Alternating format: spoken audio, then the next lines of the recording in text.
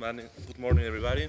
I'm going to present the work of title Effects of the Operating Conditions on the Performance of a Dual-Fuel Diesel Engine Running with Gas from Biomass Gasification, whose authors are Hernandez, Soriano, and I, Javier Barba.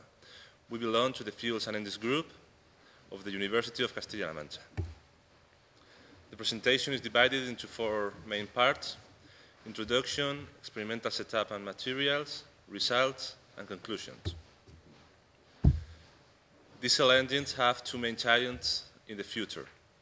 On the one hand, it's necessary to reduce fossil fuels consumption due to its depletion, more and more elevated prices, and the continuous dependence on foreign countries. On the other hand, it's also necessary to reduce pollutant emissions, concretely nitrogen oxides emissions, NOx emissions from this point forward, and particulate matter emissions, PM emissions from this point forward, which are the main emissions in a diesel engine and cause the pollutant in the rural areas. One of the possibilities is to replace part of the diesel fuel by producer gas. So this kind of operation mode is called dual fuel mode or dual fuel engine. In this engine, gaseous fuel is mixed with air in the intake manifold, for latent being introduced in the combustion chamber in the admission stroke. This mixture of air and producer gas is compressed, and finally both fuels are simultaneously burned, starting the combustion with a liquid fuel. The main advantage of this kind of mode or engines is the use of a renewable fuel, lower costs, fuel flexibility, and lower pollutant emissions. Among all the renewable gaseous fuels, we have chosen the biomass gasification gas, also called producer gas. This gas has all the advantages related with the use of biomass, such as economical and social development of rural areas, alternative to waste management, reduction of CO2 emissions, and energy diversification. One of the main techniques for the energy use of biomass is gasification, in which a gas mixture of hydrogen, methane, ethane, CO, nitrogen, and CO2 mainly is obtained. The conditions in which we have obtained our producer gas, the gasification parameters are shown in the table. The type of gasifier has been an entrained flow, gasifying agent steam biomass ratio 2.59, and the biomass used dealcoholized Markov grape.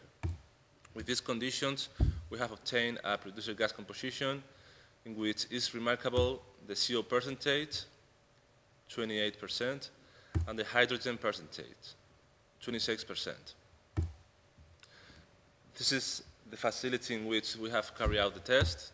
It's a 2 liters single-cylinder diesel engine, and it's necessary to carry out some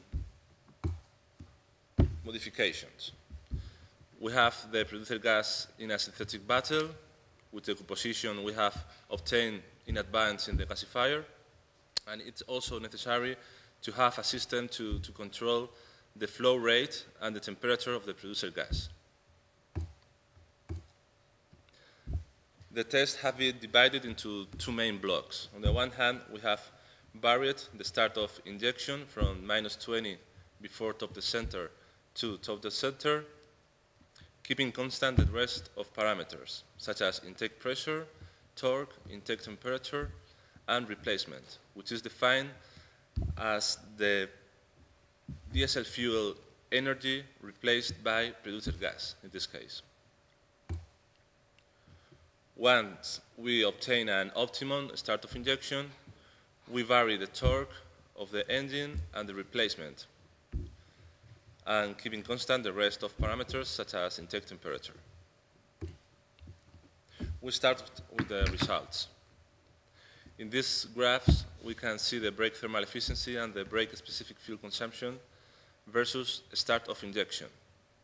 It's observed a lower brake thermal efficiency in dual fuel mode due to unburned producer gas escaping from combustion chamber. It can also be observed a higher brake-specific fuel consumption in dual fuel mode due to also the unburned producer gas escaping from combustion chamber and also due to the lower heating value. There is an optimum point at around -12 before top of center due mainly to the combustion is centered around top of the center, as can be seen with the start of combustion and end of combustion.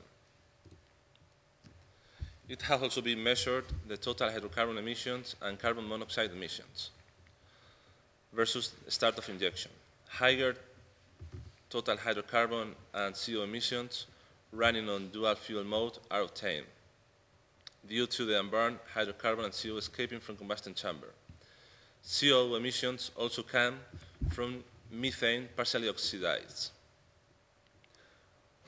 It's also found an optimal point around -12 before top of the center for these emissions, which is consistent with the results obtained previously.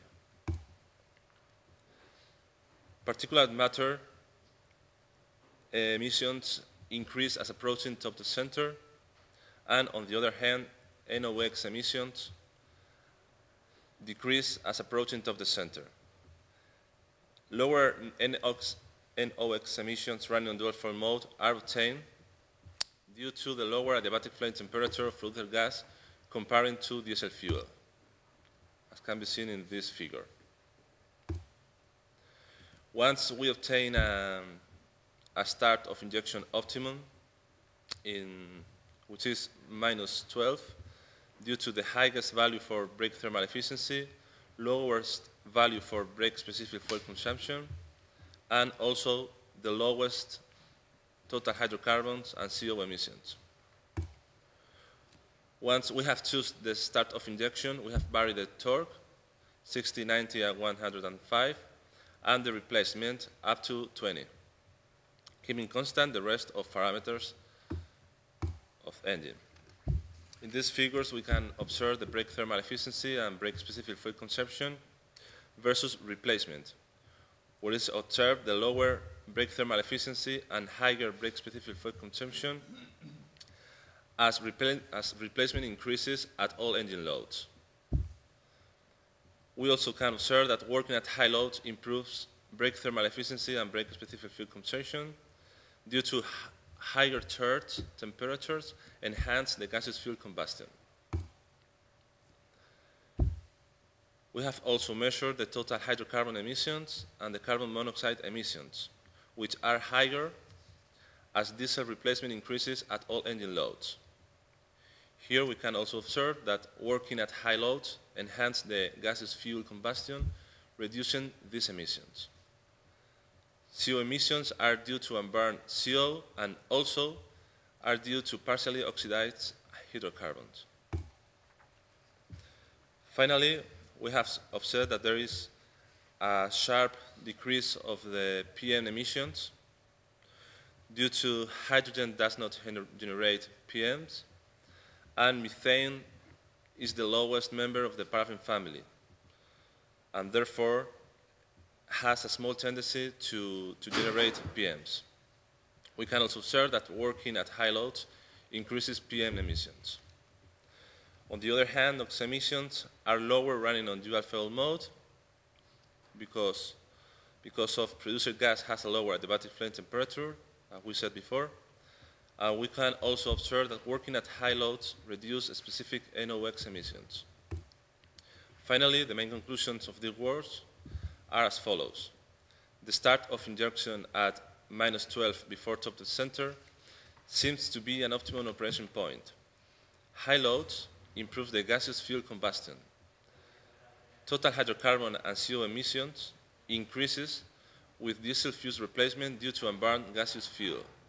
Brake thermal efficiency is lower running on dual fuel mode due to unburned gaseous fuel. and NOx and PM emissions are lower when running on dual fuel mode. Thank you very much. If you have any question.